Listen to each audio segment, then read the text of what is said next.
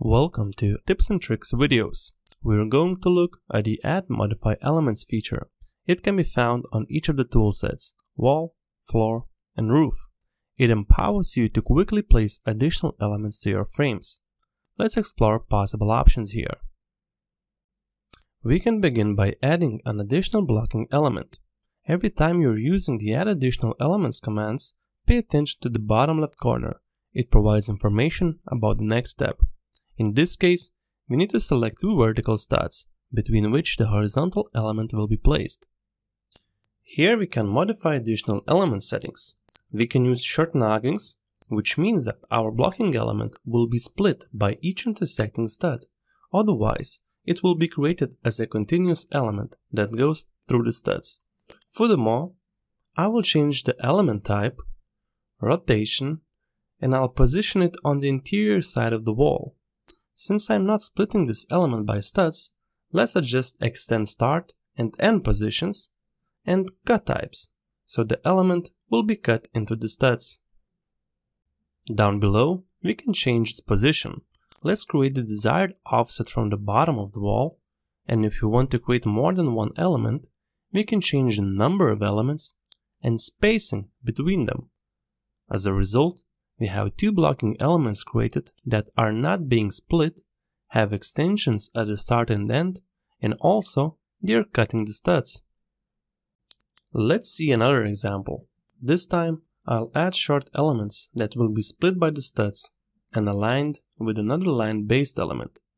I'll change short noggings option to split blocking at each intersecting stud, its rotation, and its position to center. In this example, we won't be extending the ends of the blocking element, and we will not be using cuts. Now, we can select a line-based element as a reference, and I'll pick a window header.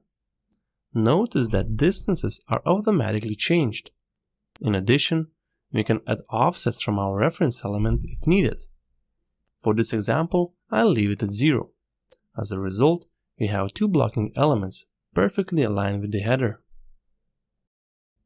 If you need to adjust your additional elements, you can modify them and it will bring you back to the settings menu. Let's modify this blocking element and add an additional item that would be positioned at the exterior side of the wall. We can change its rotation, position, and align type to previous start. Also, we can change extends and cut types. Now, we can adjust the number and spacing once again, and the effect will be seen immediately, resulting in modified additional elements.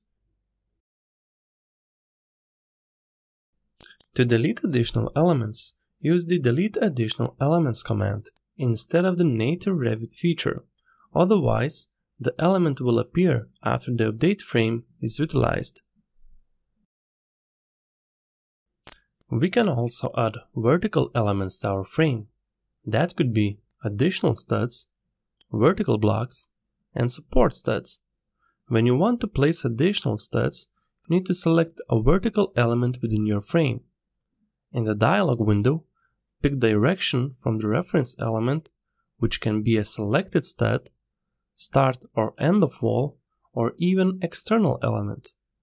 In this example, I am going to add an additional stud that will be placed by 300 mm offset to the right of the selected stud.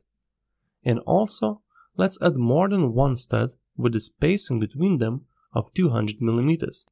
Now, we have placed two additional studs, but notice that blocking elements and studs do not intersect properly. To fix it, you can update the frame, or you can untick this box of Short Update in your Modify Settings tab of Framing Configurations, and the frame will be updated automatically after the additional elements are inserted, resulting in proper intersections between studs and blocking elements. Vertical blocks are similar to studs. The difference is that they can be pre-assembled, allowing them to get different mark values than regular studs. Therefore, they can have separate tagging, schedules, or even shop drawings. Let's place a vertical block with no offset of selected stud, so vertical block will replace common stud since they collide, and also let's tick pre-assembled option. As you can see, They have framing member mark value, module, and they are pre-assembled, which allows them to be tagged and scheduled separately.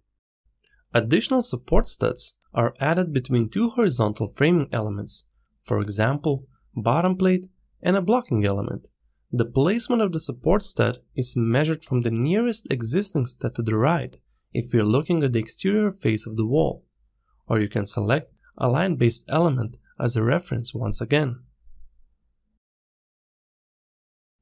Thank you for watching, and I'll see you in upcoming videos.